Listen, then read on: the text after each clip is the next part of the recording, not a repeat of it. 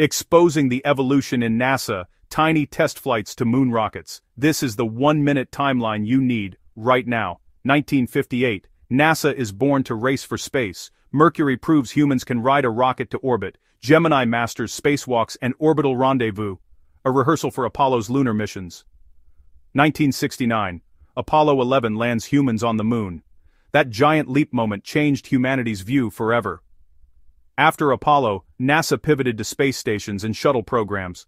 Skylab, America's first crewed space station, early 1970s. The Space Shuttle era, reusable orbit workhorses for NASA. That program and hardware helped build the ISS over decades. Robotic explorers expanded our view across the solar system. Voyager probes mapped the outer planets and left the solar system. Curiosity roams Mars, drilling and studying ancient environments. Hubble reveals stunning deep space images and cosmic discoveries. Now, Artemis aims to return astronauts to the lunar surface and build gateway for sustained presence around the moon. These are stepping stones to Mars and deeper exploration.